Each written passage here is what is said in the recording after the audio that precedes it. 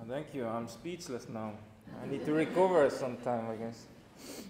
Thank you, Deet, for this introductory, which I think I not entirely agree and deserve.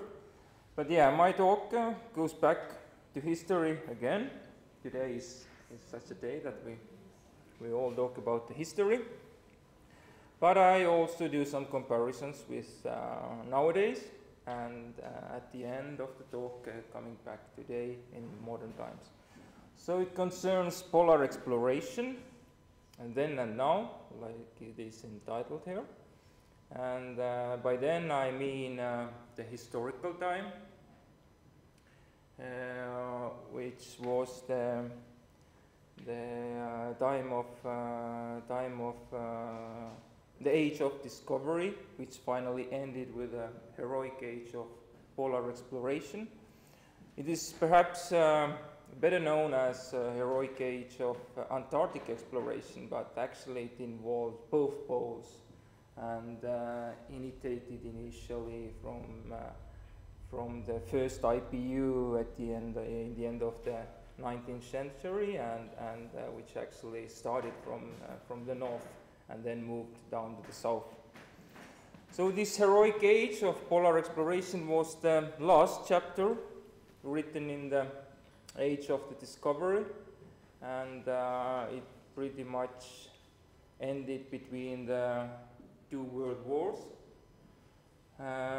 Why it was called heroic is partly because at these times these men discovering these harsh environments like polar regions are, they were a little bit ahead of their time in a technological mean. I mean, the technology wasn't improved as much it was needed in these difficult environments, and that meant that quite usually they need to suffer a lot.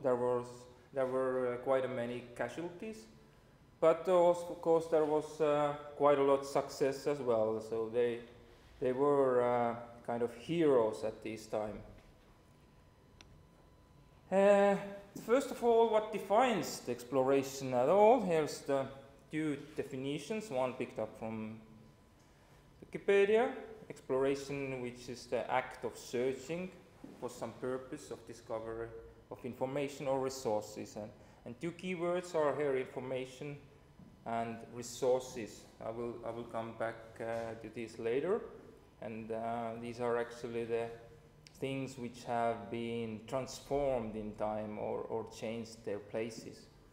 The Cambridge Dictionary offers the explanation as it is activity of searching and finding out about something, which is pretty much similar.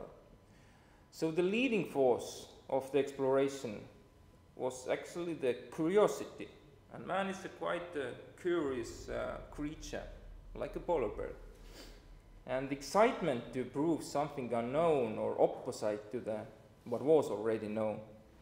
So these were the driving forces of the exploration, why these men went out to discover the new world. And this shift of paradigm, like I mentioned, or the line between the modern and historical era, is somewhere between two world wars. That was the time when major technological advances and fundamental shifts also in science started the new mechanical era. There came engines, motorized vehicles, radio connection, later on satellite connection. So that marked modern time of exploration, because exploration never stopped really. It still went on, but little bit transformed. At these times, polar regions started to lose some of their remoteness and became more accessible, and exploration itself, the meaning of this word continued, but the approach in modern era was different, and because the geographical importance, what was the main feature of the exploration before, was now more or less gone, the most of the territories, except perhaps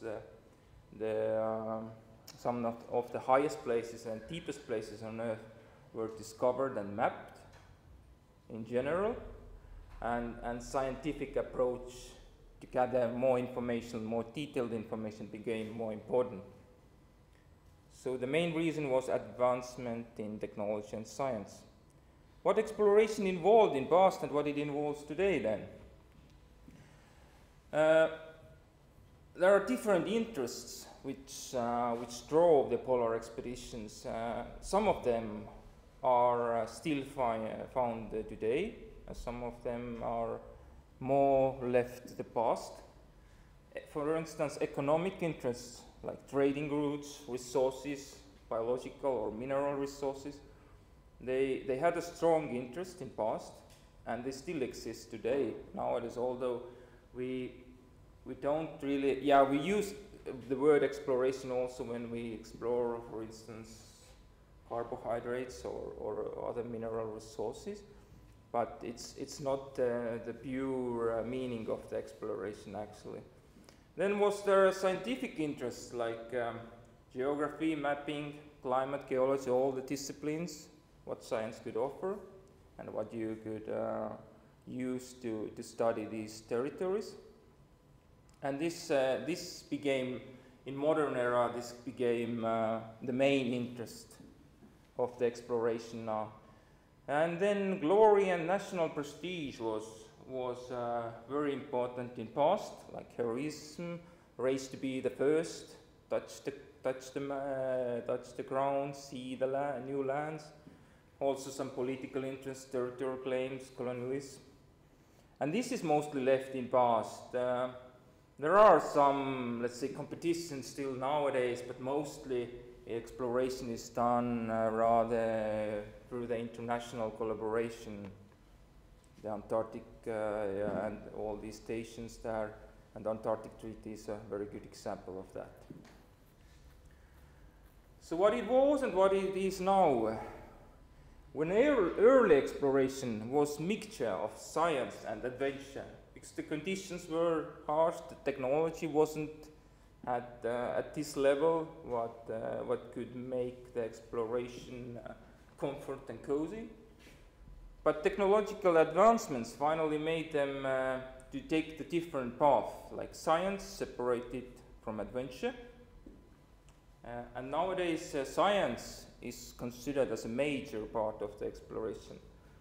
And adventure went its own way, so it still involves some of the characteristics of exploration, but it really depends on the adventure what will be taken. Science is more kind of rational approach, whereas adventure has a good dose of romanticism included. Also, science can be sometimes quite a romantic, but mostly it's quite a rational approach. There was no need to suffer anymore. That was a big difference from past. Nowadays, it's quite comfortable for scientists to go out wherever they find interesting field. And science became chasing the new and original knowledges. That was the difference when earlier it was more like territories, observing, gathering samples. Then now it was more thoughtful study, going more into details and gathering the information of knowledges.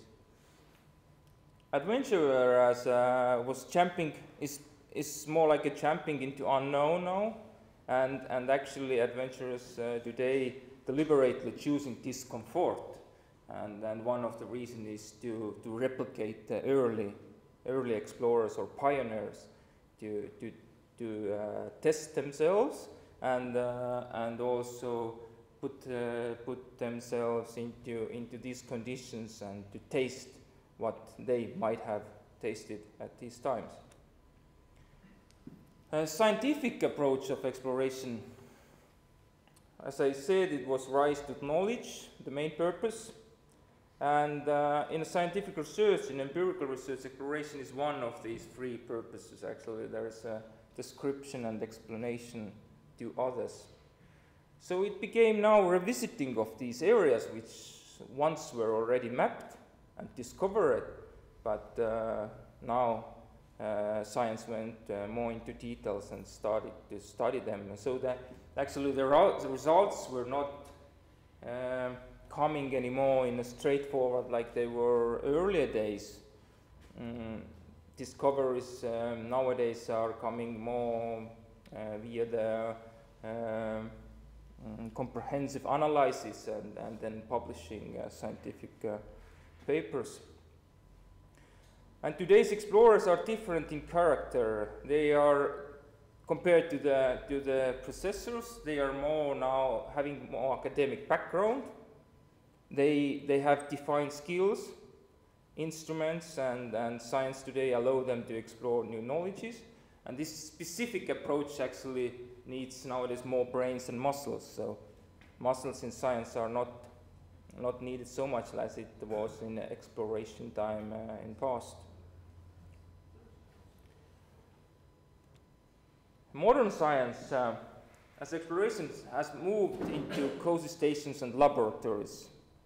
So either they are icebreakers, moving laboratories, quite comfort, or Antarctic stations or other permanent stations in Arctic. Nowadays, technology allows to live there perhaps even better than at home. And what is the problem there is you won't anymore lose your weight, but you gain it there. I have experienced that myself. On this left image there is a Chinese icebreaker down. I spent 3 months on this icebreaker in the Arctic Ocean, and when I returned from this so-called station or laboratory, I was looking like a small walrus. It was quite awful. We know that shortage of food was quite a main problem in history for polar exploration and explorers. So nowadays it's entirely gone, and you feel yourself more gaining weight. So what can be found? The modern discoverers, there are quite often heard rumors that there's much not left in the world to discover. In polar regions, I still think there are quite many interesting things which are running, and who knows how much we still can discover there. There is quite a lot these uncharted and unknown territories.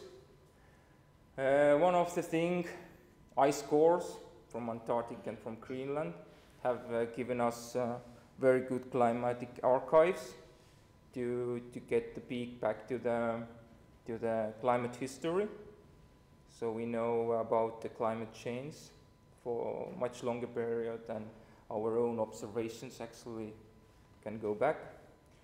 Subglacial lakes and life forms, quite in the beginning this study. We have just drilled through the thick layers of ice to reach there, and careful studies are still all ahead. Then ecosystems which are hidden beneath the sea ice and also the self-ice actually, being there for hundreds, thousand years in darkness. Then clouds still raise a lot of question in polar regions. I have worked with them as I have been a meteorologist. I have worked with the clouds also, so I know that there's quite much unknown about them still, and observations needed to clarify many things. So life in the water of sub-zero temperatures still surprises us, what kind of adaptations you could find there.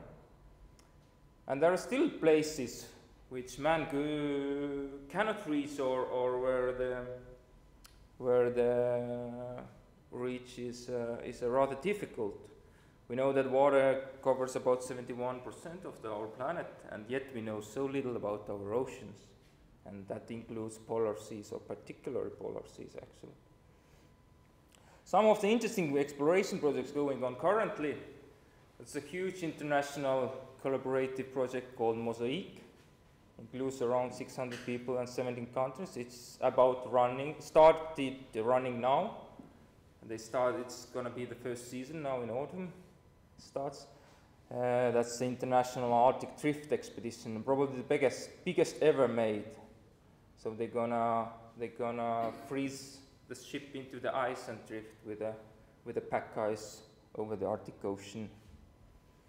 Another one beyond Epica, called Searching the Oldest Ice. It's EU Antarctic Ice Drilling Project in search of the 1.5 million years old ice core, which promises us quite a unique insight about the past climate and carbon fluxes. So there was about 1.2 million years ago, there was a shift in the climate cycles, which are caused by the natural changes of the orbital orbit of the Earth and orbital movements. Then we know that there were changes in temperature, but we don't know whether there was some changes in carbon fluxes, like how much was changed the concentration of CO2.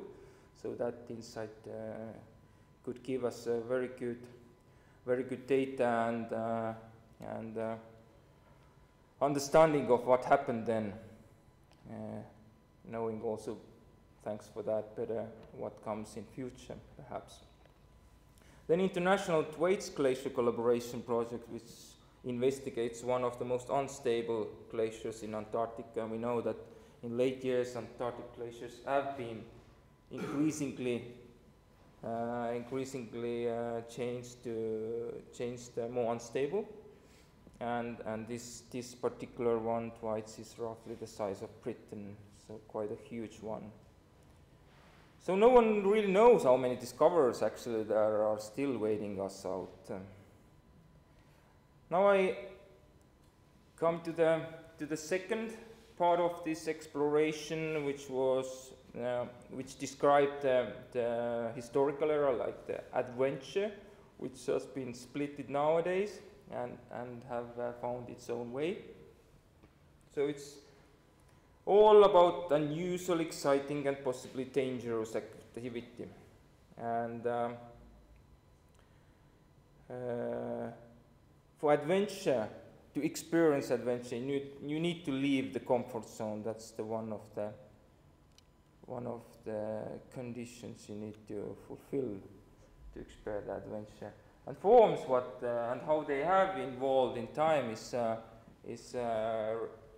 there are different adventures carried out nowadays, and one is to replicate the history. So that's more or less called in the footsteps of early pioneers. Recreate historical feeling and taste this history or the life what pioneers could have experienced. Then there's adventures which appreciate just the value of going, being in a flow itself, enjoying the process. And there are several adventures, or many adventures, who actually are hunt for specific records. So this is quite similar, and actually is a kind of heritage from earlier explorers who also wanted to be the first. And these approaches have been passed into the modern times, only that nowadays explorers or adventurers deliberately find the new and hard ways to do it, to just crash the previous record or whatever, go farthest, go fastest, first woman, oldest one, youngest one, whatever you could figure out. So these are certain achievements themselves, and the attitude, as I mentioned, it comes from earlier pioneers. And there are different hardships which you could experience experience and prove something that is possible and what was thought could be impossible. So this is the way to search the ground and find the new possibilities. It all makes it as a truly sport or athletic thing. Actually, pushing limits is a typical thing what athletes are doing, and this is also part of the exploration, because you find out how far one can go, which means that you are actually touching the unknown ground already. But it gets harder and harder to secure funding. You need to be original, and there are less and less things to do, and less chances to be original. So the task gets harder every time.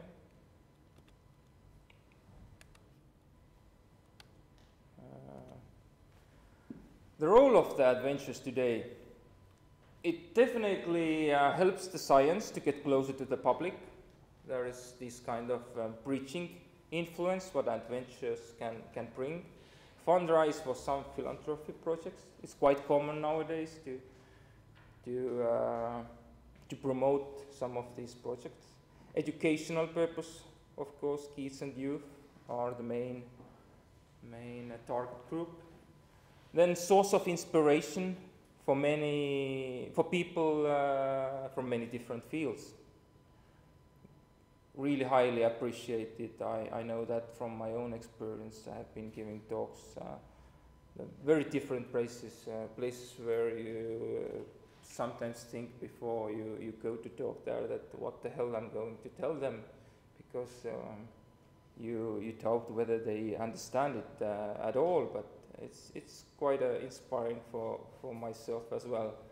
Then it's certainly entertainment part, which thanks to the nowadays social media, all the technological advances is a very, very easy thing to carry out, and it's one of the definite part of the adventures. Raise the public awareness about the environmental issues, which is one of the most important thing nowadays, I think, and it has never been actually more important and urgent to explore our world as the nature we depend is showing signs of severe stress, as we know, and we need to understand how these life-supporting ecosystems work in order to preserve them. So adventures actually could nicely collaborate in these advances and to raise this awareness and educate public about these issues. There are times when science and adventure meet, and my lifetime experience, what I count as a lifetime experience, was taking place back in 2007, when I was drifting on this ship Tara at the left side of the image, and that was why it was very special. It was because I spent there several months, lived on the sea ice, so that was my home at these times, and that unique experience helped me a lot afterwards, planning some of my own expeditions or adventures, and I still appreciate it as a really unique experience after all these years. On the right image there is a famous Nansen, Fridtjof Nansen's drift.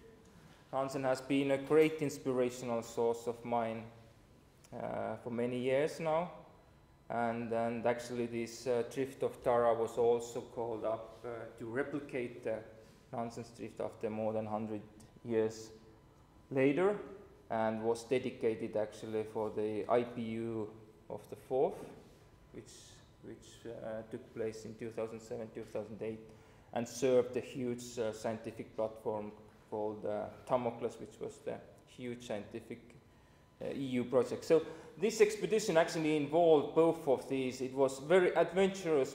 There wasn't such comforts what you normally find from stations or icebreakers. So you still had to take care of yourself. There was no servicing staff or whatever like this. We were a team of 10 persons, crew of 10. So we had to take care of ourselves and our own everyday life, all the routine work, and also carrying out quite a comprehensive scientific measurement program.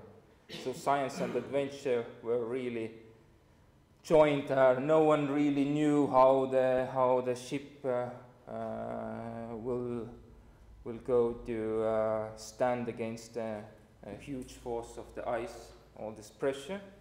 So that was completely unknown and never had been tested before in the ice, and that was quite an excitement. But after all, like George Mallory used to say also, that adventure is just a pure joy, what one can much appreciate. That leaving out all the other details, it is just being in this flow, being on the road, and appreciate that movement itself. So I think there are still things to explore, whether they are white patches inside the man himself or herself, or specific scientific issues. And common thing then and now is that man still wants to go out and get these answers. So the curiosity still exists and will exist probably forever. And yeah, both times have also proved that poor preparations can have a disastrous consequences on the field, whether you are doing that in historical time or in modern times. But nowadays climate change can actually flip the historical endeavor, when everyone was endeavoring to be the first one. So nowadays we perhaps can even chase the goal to be the last one to do something, because the ice is melting and melting fast, in the Arctic particularly. So I think the true spirit of exploration is not dead, and here's quite a good proof for that. A little foxy from Spitsbergen covered 3,500 kilometers distance in 76 days, ended up in Ellesmere Island. It's a very remarkable journey. No one knows what was pushing that foxy to carry out something like this. So that's the next journey to replicate for future explorers. In the footsteps of the little foxy, I entitled it. And actually, the fox made something which have been circling in my and my good fellow Norwegian Odin in our heads to carry out the first unsupported trip from Spitsbergen to Greenland. But it has a very lot of difficulties, and particularly the ice conditions, which are very tricky there. But now we have a fox, a polar fox, who has been proved it can be done. So we have nothing left but follow the footsteps of the foxy. Thank you.